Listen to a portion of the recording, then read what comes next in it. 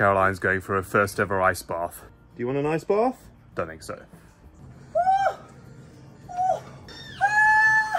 Mummy, it's hot. Mummy, It's hot. Mummy, It's really hot. Okay. It's really hot. Wow, that's cold. Bubby's first ever ice bath.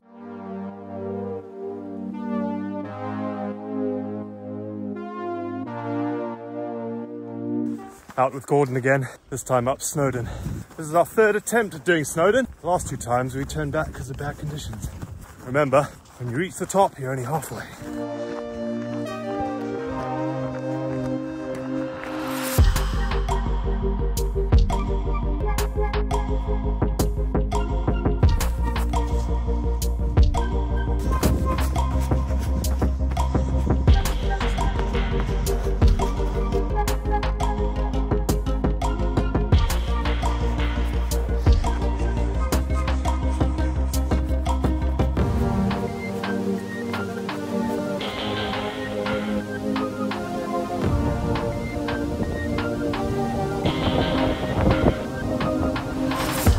Down there, I have serious vertigo in my old age. Looks like we're going to make it this time, eh? Third time lucky. Headed to the top!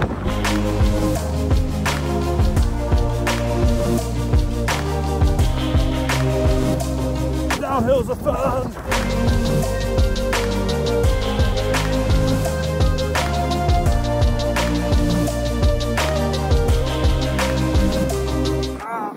That's my whole leg in.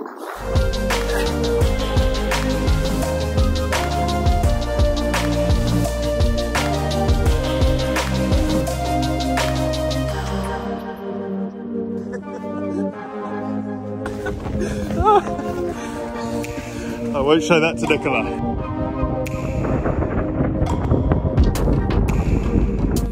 There's some skiers over there.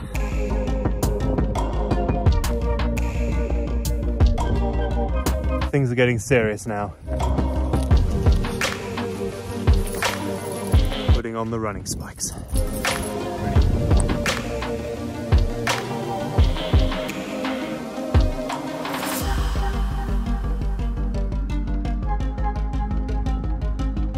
Let's put the spikes to the test. Pretty good, actually.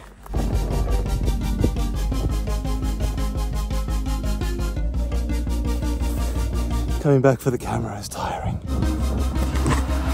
Oh, that was a very good day up the hills. Legs felt a bit tired today, but still making fitness gains. Slowly.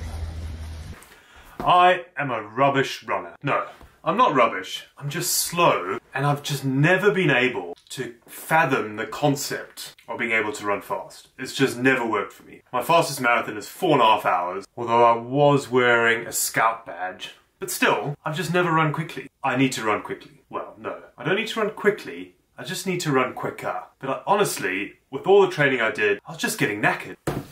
Until I read this book. This is a very good book. It's written by the amazing Shane Benzie. So I went on Instagram and I messaged Shane and I said, please fix my running. And he amazingly replied and said, absolutely mate. You say where and when.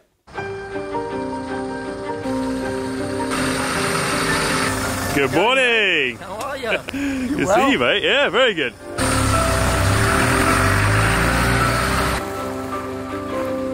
A man after my own heart. Probably talk more about Land Rovers than running today.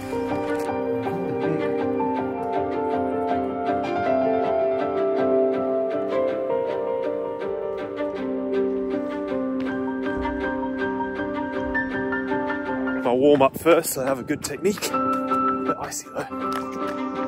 Like my luck, I'm going to fall and twist an ankle. Right, what am I doing now? So I'm going to get you running up and down and get you running at some different speeds.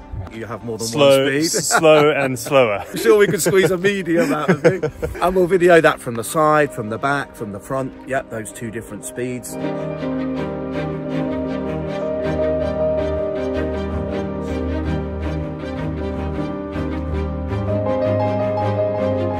That head position it's just Wrong. changed. Yeah, the bow is now not really there so much. Good, bad.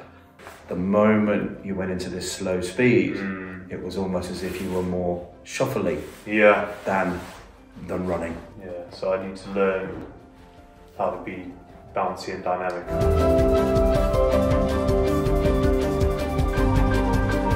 On this second run, at that slower pace, now we are getting that posture. We've got that head position right and we've got that bow right. And because even though we're still running slow, we're still thinking about that push off, that is giving you just enough air and enough time to get that leg back underneath you. And of course, what that's done is stuck a few centimetres on your stride as well. Take that data and turn it into a curve.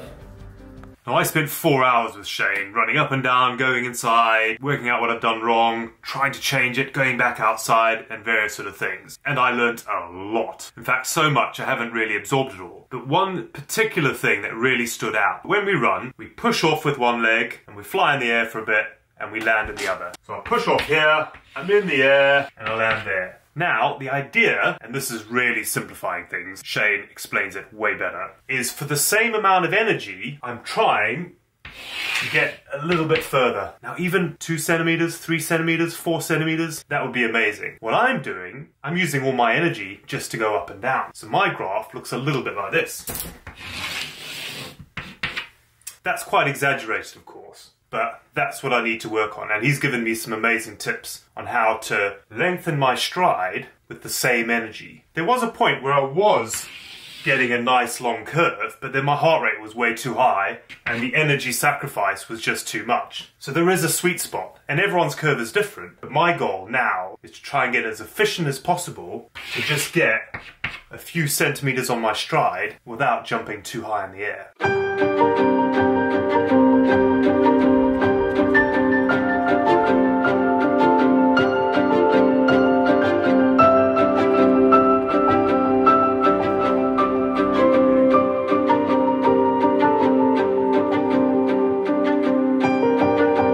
Mate.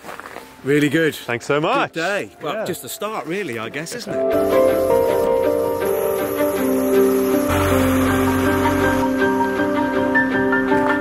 That was such an incredible experience. I think I need to read Shane's book again because there was so much information. The other thing, other than trying to extend my curve, the one thing I was doing was actually just running too slowly. It's just ingrained in me to run long and slow. The 3 big runs I've done in my life is 1,000 miles length of Britain, 820 miles part of my world's longest triathlon, and then I ran across Iceland and other really long runs. I've never actually run fast. I've never done any short races. I've never done a 5K, I've never done a 10K. And I think that's been my problem. My muscle memory, as it were, just keeps running slowly, and then when I'm running so slowly, all I'm using is my muscles, which sap oxygen. Whereas if I speed myself up a little bit, I actually use less energy and run a bit quicker. Today's the day that I vow to do no more plodding. Oh, good luck with that, Sean.